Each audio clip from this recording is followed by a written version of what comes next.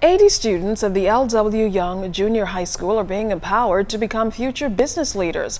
The youngsters attended a seminar hosted by the school's Business Studies department recently. Speakers focused on a variety of topics, including social media smarts, resume preparation, and on-the-job do's and don'ts. Teacher Anita Wilmot and Business Studies subject coordinator Ginger Pickstock say the seminar will be ongoing. We started an entrepreneurship program along with goes hand with commerce. We're trying to teach our kids how to not just work for somebody but make extra money for themselves. And now they're also being educated on commerce. That's what I'm teaching also too, along with the entrepreneurship program, where they get a well knowledge of intro to business. So they have that prerequisite before they go into high school. Many times we tend to focus on the academics in terms of being a doctor, a lawyer, whatever. And many kids don't understand it. You can be all of those things and still be an entrepreneur.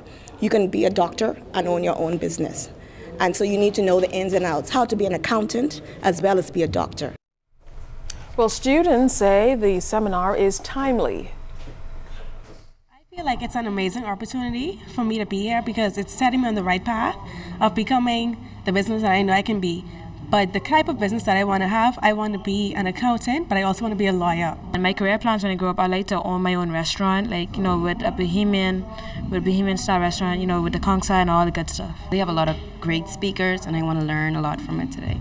I want to be an entrepreneur when I grow up because I love to be in charge. I want to be my own person, and I'm very independent.